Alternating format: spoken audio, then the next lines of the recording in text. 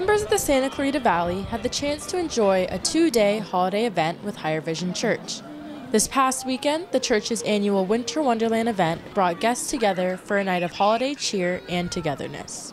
Not only did the event bring joy to the community, but it also got families into the spirit of the holiday season. The holidays are about family and giving, and what better way to kind of join the two together with the church event. Spend some quality time kind of unplugged and, meet some new people that come to this church and check it out. And I don't know, the holidays are about both of those things, and I think that this event will definitely bring that feeling. At the Winter Wonderland event, guests were able to enjoy carnival rides,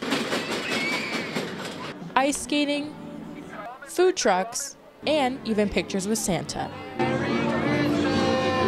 While the holidays are a time for fun festivities, for other guests, the holidays have a deeper meaning.